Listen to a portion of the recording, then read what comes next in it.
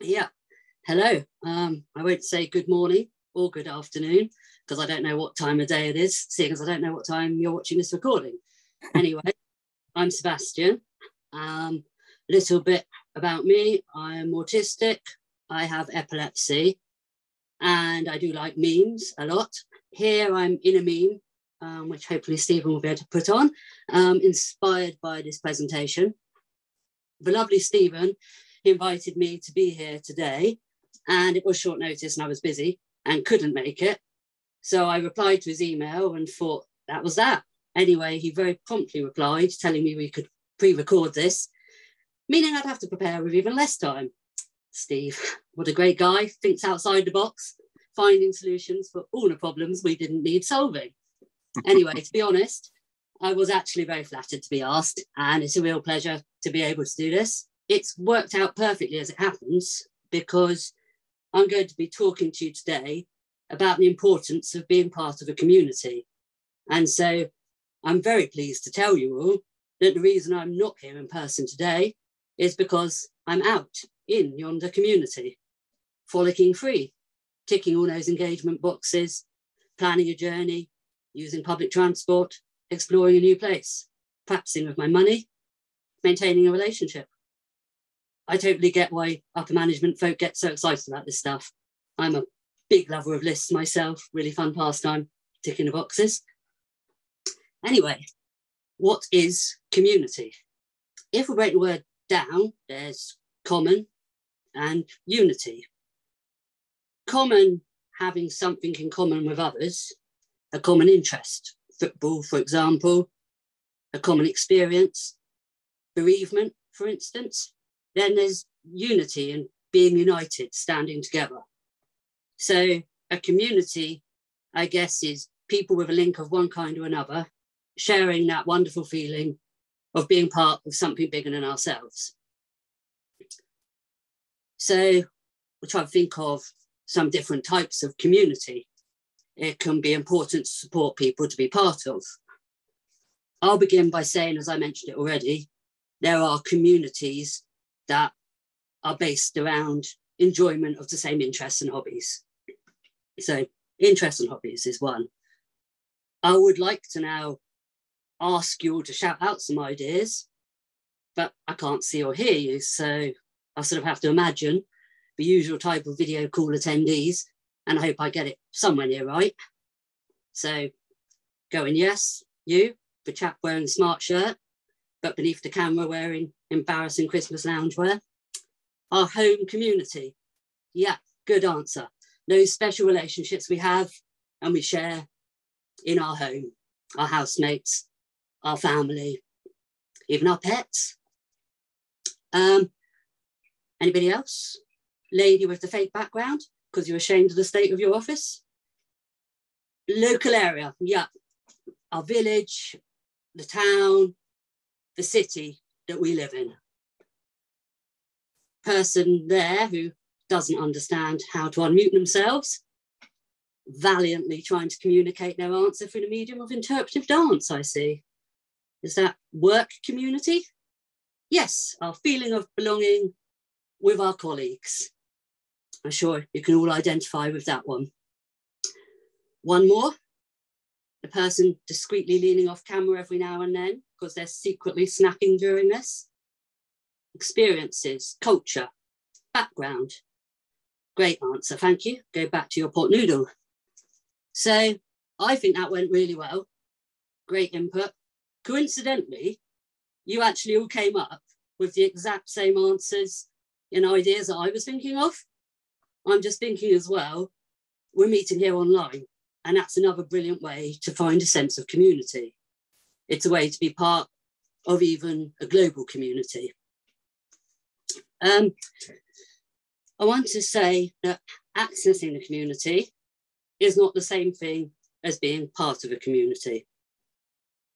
I think when I was arranging my slides and then I realised that that was far too confusing because I go off on different tangents, that was going to be on the slide. Anyway, I think before going into the benefits of community inclusion, it's really important to say that truly being included, feeling a sense of belonging, being part of a community is a separate issue from accessing the community. Community access is something that's already hammered into everyone, the importance of it, and that's really good. People definitely should all have the right to leave their house. I'd certainly like to believe anyway in your organisation, you're giving people those opportunities without anyone needing to convince you about why you should. What I think there could be a danger of is there could be some complacency if an individual, when you look at their daily diary with them and you can see that they leave the house every day of the week, that important aspects of their well-being could be overlooked. We'll go like, wow, they go out every day, they buy a drink at the shop, go swimming, do walks, cinema, fantastic. And that person may feel content if they don't yet know that there could be something more, progression, potential to meaningful experiences to unlock. This hypothetical individual I will talk about, they have community access in abundance. But what we maybe don't then look at is that all of those things they do it just with a member of staff. They've been living in the area a long time, but they don't know any of their neighbours. They don't talk to people in the shop. They wait outside while the staff buy their drink for them. They aren't meeting a friend at the cinema. Maybe they prefer going alone, but has anyone asked, or have they just not been given any opportunities to make friends who want to go to that film with them? They love standing in the swimming pool, doing exercises. They like copying their sports staff's actions, following an exercise routine. At home, they love music. There isn't music at the public swim session, but there's actually an aqua aerobics class at that very same swimming pool, only an hour later than when they go anyway. Dance, water, and music. Why haven't they been given a chance to go along and see if they want to join? Perhaps the member of staff says, but they've never mentioned wanting to join a club. But maybe I need to think, does the person know that clubs exist? Do they know that's something they can ask for? Is the person likely to spontaneously ask for something? Or should I, as that staff, been presenting these options in a way they understand best, and talking to them so that they can make an informed choice of whether they want to join a club or not? Being part of a community means being embraced for who you are. It's not a case of being tolerated or ignored. We're not upset, offended, angered by your existence or presence in our space because actually we don't notice you at all. That's the danger of community access. Being part of a community is walking down the street to the shop and people saying hello to you. You're at the counter getting your drink and the shopkeeper says, "Seen the new Spider-Man film yet? I know you love superhero films." What I find great about being part of my local community is it makes me happy that lots of people shout out hello to me when I'm walking down the street. The people in the shops know me. So my support worker could take a step back because if I'm confused about my money, the shopkeeper will talk to me directly. They'll show me what I need to be doing. They don't look past me to someone else. It helps with work. A reputation for having a good work ethic spread around the town, so it was a lot easier for me to get a chance in other places so as to fill my week productively. Having community links was really helpful when we did fundraising and engaging the community about autism acceptance. I was easily able to arrange an interview to publicise our event on local radio. There's the safety aspect. Part of my condition, I can wander off. I can be confused and not be aware of what I'm doing. If that happens, then it's been totally different if I've been in my own community versus a community where I'm not known. Even if you're in your local area, if you're not known to people, then they aren't going to know if you're safe on your own or not, even if you aren't dressed appropriately or are hurt or behaving oddly, and they notice that. People can be less inclined to get involved. They might be scared, think it's better to keep their distance when they hope someone else will do something. When you're truly an integrated part of your community, people look out for you. Everyone looks out for each other. Around here, if I'm sat on a bench waiting because mum went in to buy a coffee, someone will have approached me while she's in there pretty much all of the times, because they'll be straight over to ask, if I'm by myself, and check that I'm where I'm supposed to be and that I'm okay. My uncle, his name's Tony, he lives close by to us, and he also has autism and a learning disability. He's able to get out and about himself entirely independently. And he's thrived here being part of the town's community. He completely prefers to do things alone. He doesn't like to stop and interact with any one person for too long. He'd hate to be in an activity with other people, but that choice, as he puts it, do his own thing until we meet again, doesn't mean he values his community any less. He's known in every cafe and every shop. They know his name. They know what he buys. He has his interactions in the way that work for him, and everyone respects that. He'll buy a cup of tea and then suddenly shout across the cafe to share a story about a time that a black Labrador barks at him, or volunteer his extensive knowledge about military history or steam trains, and then finish the interaction.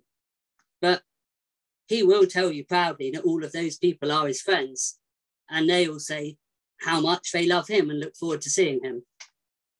One man, who's a fellow train enthusiast, started saving all his old magazines and DVDs for my uncle.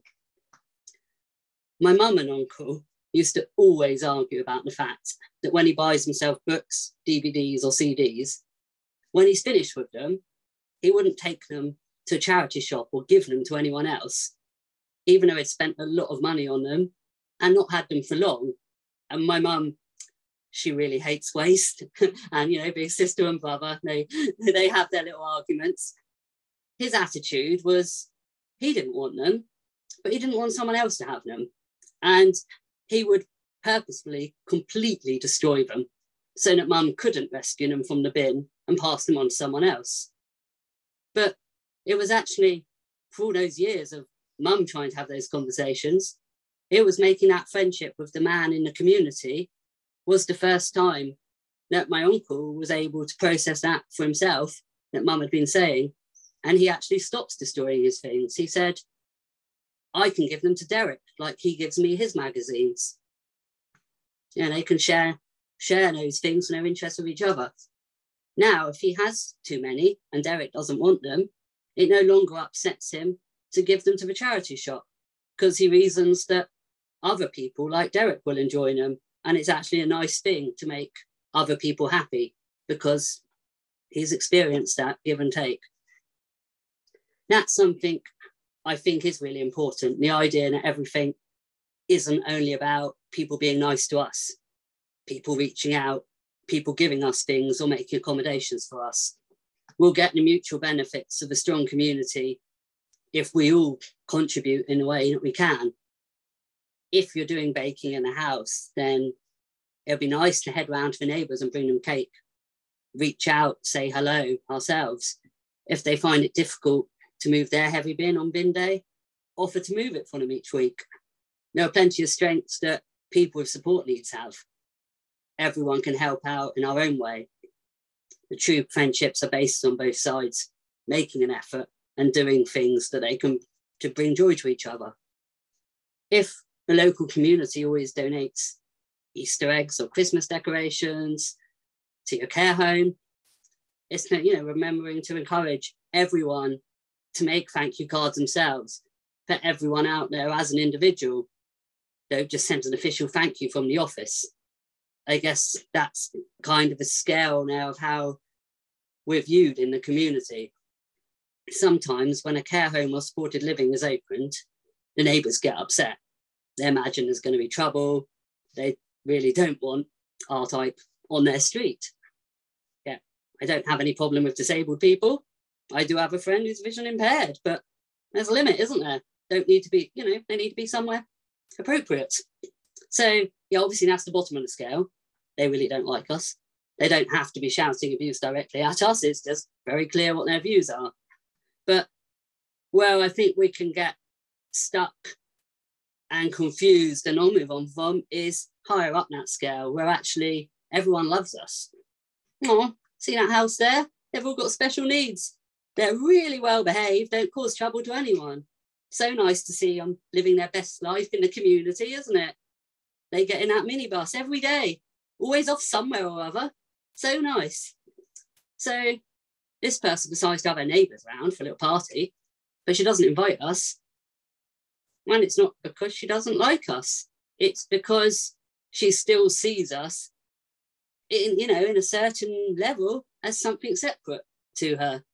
We're going out on our little minibus doing what we do. And in fairness to her, she did try to chat with me once and realised we enjoyed the same books. But quite quickly, my support worker stepped in and apologised if I was bothering the lady and said, he's far too friendly, this one, and whisked me away. She also wonders how she'd be perceived if she were to phone me to invite me to a book group that she goes to. Would that make her seem creepy or predatory in some way? So a lot of the openness does need to come from our side as well, because sometimes other people are genuinely just not sure what's okay and what's not. That's so not only people with support needs who don't know what's okay and what's not. Everybody has that same level of learning and, responsibility to reach out. Then and only then can we hit the top of the scale where we are totally equal in our community. That also means we practice, we learn, we take accountability for our behaviour. We reflect if we've done something that makes someone not want to invite us again. It might be a learning curve, because actually when people are just being nice to us and are viewing us as a charity case, they make one heck of a lot more allowances, and it is one way, and we get everything. Like, we get to eat all the cake from the buffet, interrupts people if things go our way, because those outside people, they don't know if we can help it or not, and they don't want to upset us on the staff. But when it becomes a real friendship, we do need to all do all of that training and practicing those skills again and again about us making allowances for other people too. Because in a friendship outside of a care company's safe confines, if you act like a jerk and nick all of the cake, you're at risk of someone actually telling you you've been a jerk and nicked all of the cake, and it might not be said quite as nicely, as someone at your supported living might communicate it to you. And that could be really challenging and a big shock if it's new. But the benefits are huge because the world opens up to us exponentially. We're learning empathy and we build relationships. And it's so nice to know that all these people genuinely want to hang out with us, when often, as much as the staff obviously do genuinely like us, they are being paid to be there. And it's so nice when you're opening up those relationships where it's purely by choice. A good way to find shared interest groups to join in the wider community is to do your research. Go to the library or tourist information, look online. You can ask the social prescribers at your GP surgery. They usually have a lot of information. Even they will sometimes accompany you to a group to start with. So if a support worker is able to step back, maybe if somebody's ready for that step to settle on their own. So it's really good talking to them about different things that are possible. Look for posters on notice boards in shops, stuck to lampposts. Every day can be a treasure hunt looking for those activities. Things just pop up everywhere. Colouring groups can be great because they're really accessible already to a wide range of needs. Adult colouring is so popular now, and there isn't that stigma to being a grown-up and enjoying colouring in. Walking groups are good because you get fit and you can chat along the way. Chatting while doing something else really takes that pressure away of there being too much focus on you. Some people genuinely don't want to be doing their interactions in person, and actually doing those things online is totally fine.